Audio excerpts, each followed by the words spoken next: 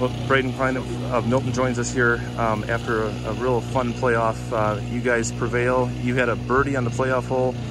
Take me through what you were feeling on the first tee and what was this like for you? Not gonna lie, I was feeling great actually. I was hitting great at the range and I got up on the tee and I really felt great. I wasn't real nervous. I just was feeling it. Hit my drive. I knew my drive was great. Got to my ball. My lie wasn't great. I was actually nervous. It was downhill a little bit. I thought, oh, I might not get over the hill. I hit it great, right next to the green. My chip actually wasn't great. I was probably 8 feet. I knew it was so-so, and I sunk the putt. But I thought it was going to be a lot closer. Like, everybody played great. I thought it was going to be between one stroke, if not a tie.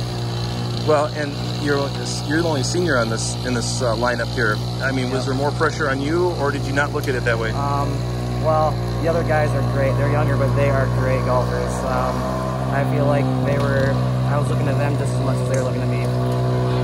Let me pause here first. Okay.